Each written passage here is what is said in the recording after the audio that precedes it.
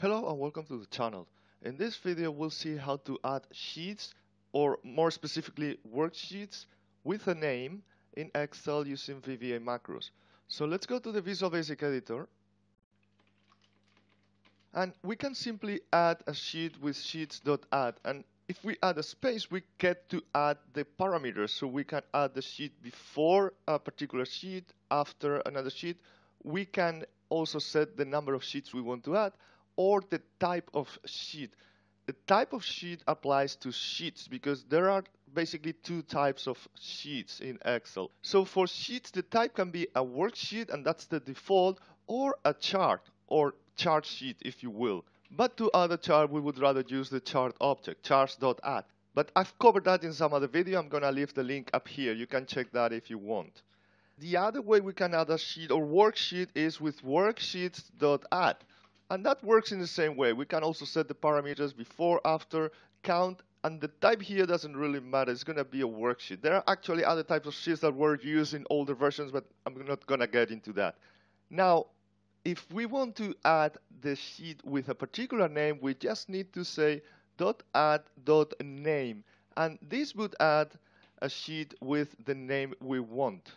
Let's say we want to add a worksheet here with the profit of the sales, and that would be worksheets.add.name equals profit. If I run this macro, as you see, we've got a new sheet here and it is here, and as you see it has been added by default before the active sheet, which was sales, so it has been added here. Now we can specify where we want to add, adding the parameters here in parentheses. So we can say add before or after.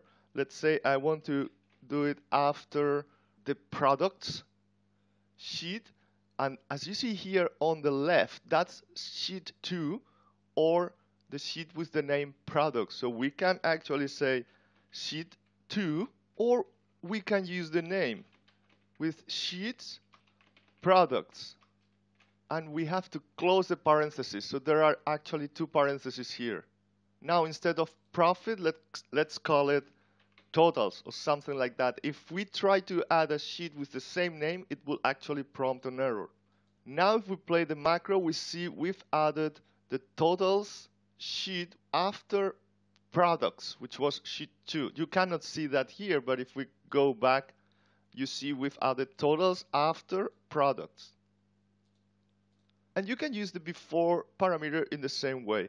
Now, we've been using worksheets, but we could do exactly the same with sheets. So that would be sheets.add, and then in parentheses we would specify if we want the before or after parameters.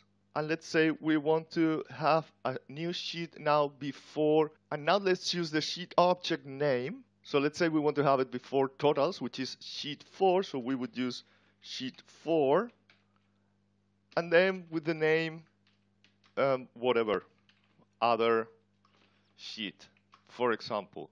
Right, let me comment this one here, and now if we run the macro, we're gonna have a new sheet with the name other sheet before totals. So let's go back to our workbook, and as you see we've got the other sheet, a new sheet before totals. Now sometimes we just want to add the sheet at the very beginning, or rather at the very end, so after the last sheet. And to do that we can simply do sheets.add or worksheets.add after sheets, and here we're gonna use the index. Before we've used actually the name, but we can also use the index, and to add it after the last sheet we're gonna have sheets.count.